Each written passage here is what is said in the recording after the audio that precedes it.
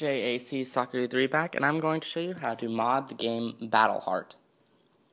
You're going to need a jailbroken device. I'm just going to delete this real quick. You're going to need a jailbroken device and an app called iFile. It's a Cydia tweak in the Big Boss repo for $4.99.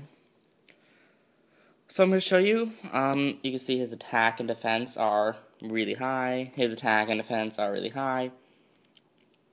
I'm going to show you how to edit them, and as you see, his attack is high. So you're going to need to exit the app and go into iFile. At iFile, you're going to hit the home button, go to Applications,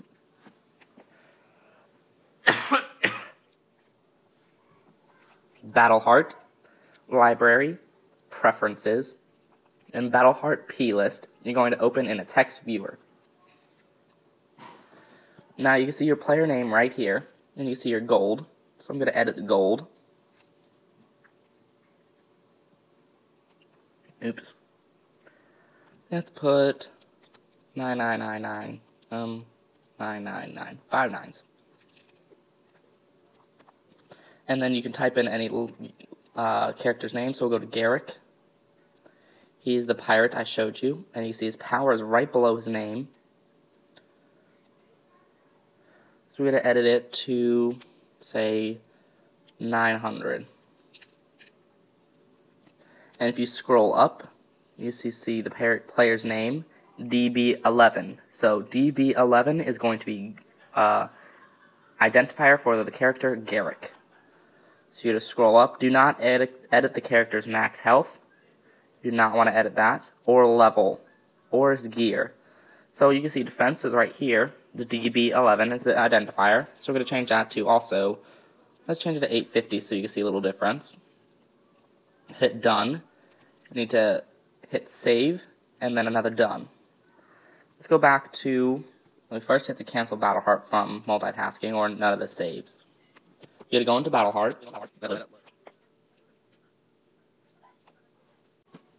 Okay, now you gotta go back to this, your game. Go to Armory, and you see 959s. And we'll go to Garrick, and you can see his attack and defenses have changed tremendously. You can do this as many times as you want. There's a few things you cannot edit. I'm going to show you. The mage can go above. That's because you take off his rings. They can go above, and you can upgrade their weapons. As you can see here, it's 882. You can keep upping it. And you can keep adding, subtracting money if you want. I don't know why you subtract money. But you can make their defenses and attack strong. I'm going to show you in battle. Just go to the final boss. And you can see how quickly the final boss dies. Just proof that it actually works.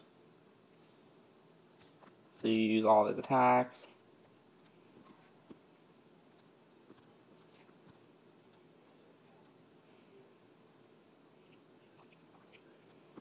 And look at how quick he's dying. Each one of them doing almost 1,000 damage. He goes down really quick.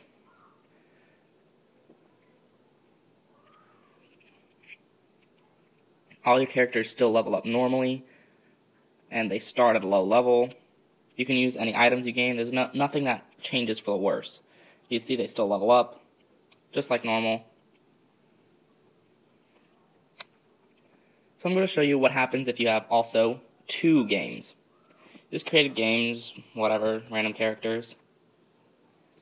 I'm going to speed ramp this part a little bit.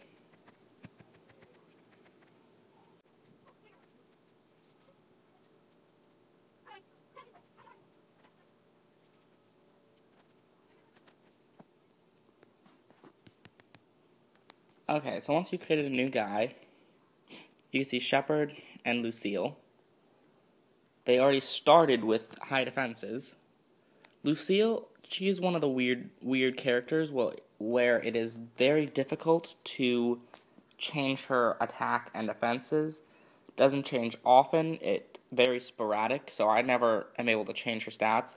I'm going to go ahead and change shepherds in the game I just created. So I'm going back and see RHRJC. Just some random characters I put in. So this time you're going to go into iFile, into that Battleheart.plist, and you're going to type it in. RHR, and you can see there's the player name. So you have to go below that line. See this line over to the right over here? See it moving up and down? You're going to have to stay below that line. So when you type in shepherd, make sure it's below. As you see, it is below. So you could go ahead and edit his attacks. Lucille, it's very hard to edit her stats. And also, it's hard to edit. You can edit names, by the way. So I can change his name to Knight. Some things like gear cannot be edited, so try not to change those values. I do not take any responsibility for any lost data. And I hope you guys like this video. Don't forget to comment, rate, like, and subscribe.